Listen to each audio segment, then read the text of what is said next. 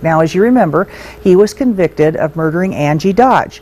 The Idaho Innocence Project determined years ago that Tapp was wrongly convicted. That was their feeling. And the victim's mother, Carol Dodge, agreed. She has worked tirelessly to get Christopher Tapp freed. She wants to find out who actually killed her daughter. So, so many legal type questions racing around. We asked Randy Neal to join us, and he joins us right now on set. He is a local attorney. He's also the former Bonneville County Deputy Prosecutor, and so we thought maybe he could help us hash some of this out. Now, Randy, one of the very first things we want to make clear is we mentioned at the top of the 10 that the rape conviction would stand on Christopher Tapp, but that is not true. That's right. One of the things that maybe is getting him released is they have thrown out the rape conviction. And there's some pretty good reasons why.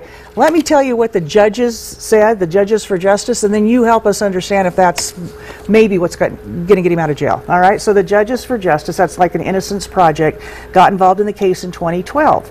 And so there were 3 DNA tests taken. All right, the tests were performed. The sperm left at the 1996 murder scene did not match Tapp. In 2009, hairs left at the murder scene did not match Tapp.